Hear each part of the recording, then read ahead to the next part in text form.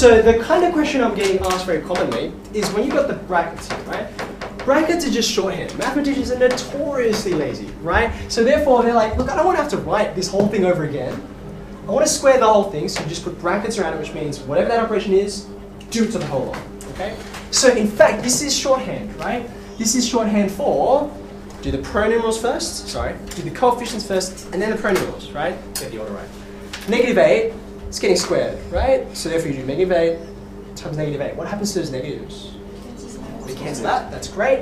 8 by 8, that's 64, okay? Coefficient, out of the way, it's done, okay? And then you move on to the pronominal. It's actually pretty straightforward, because B times B, we already have shorthand for that. So it's B squared. And then you go home. It's really quite okay once you proverbially speaking, okay? So you can see, like, brackets are nothing dramatic, okay? Now, let's just move on a little bit, because I know I got so confused with this when I was doing this in the first place. When you're dealing with algebraic fractions, okay, we get scared, they get given a new name, but the same rules operate, okay?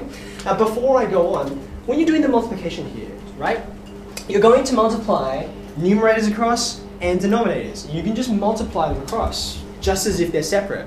I remember getting madly confused when I first met this, because my teacher would say to me, yeah, if you get given this, you do 1 times 1, that's on the top, then you do 2 times 3, and that's on the bottom. No big deal. And when I asked, well, then, why can't I do it for this?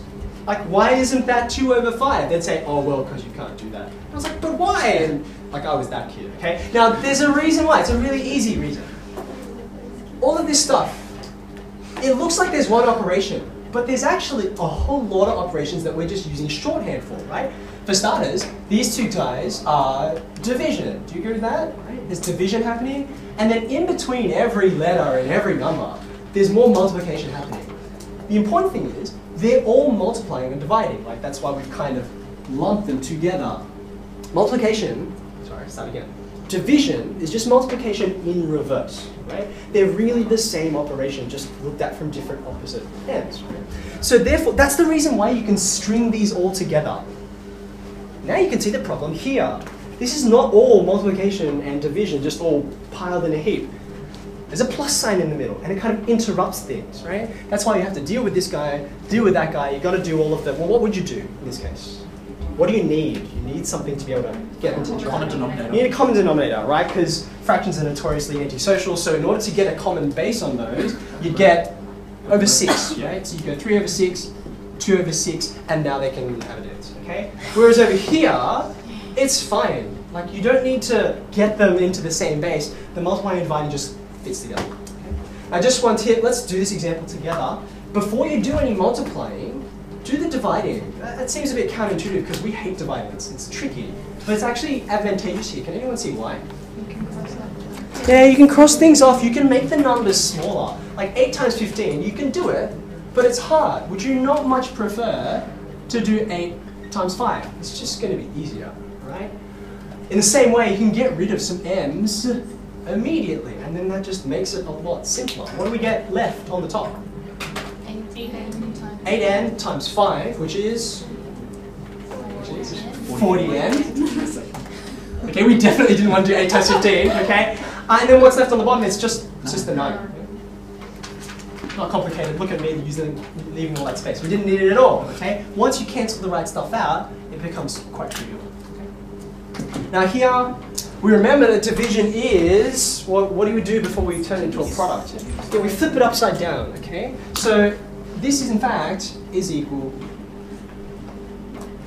to this, okay? So channel your inner Mr. Wu is a child. Like, why do that? Seriously, why do we flip it upside down? So you can kind of like cross off the 3 and like the 9 and make it easier, and you can do 16 and 8. Good, okay, so the first thing is, like, the reason I do this is because it's just easier on my brain. I can use all the stuff I already know about multiplication, namely, what did we just say, Sandra? Cross off that, and cross off that, and cross off that. That's great.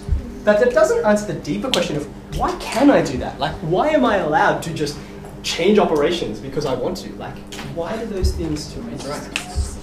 Just because you can. You just can. So you can see, Mr. Wizard Child would not have been satisfied with that response. It's not that complicated. Think about what. I'll leave that. Think about what that means. Right? That means 10 divided by 2, you can think about a whole bunch of different ways. How many groups of 2 can you get here, right? What is 10, like if I get it into 2 groups, how big will the groups be? And I can go on and say different ways of saying this, right? In other words, halve the group. That's what it's telling you to do, okay? So that's why these are equivalent, not just because there's a rule that says you can, right? Multiplication and division are trying to interact with each other in this way. So now we've converted it into a product rather than a quotient, because quotients are gross. We've cancelled a whole bunch of things. What's left? Let's do the numerator first. It's just the 2, and the 3 and everything else is gone.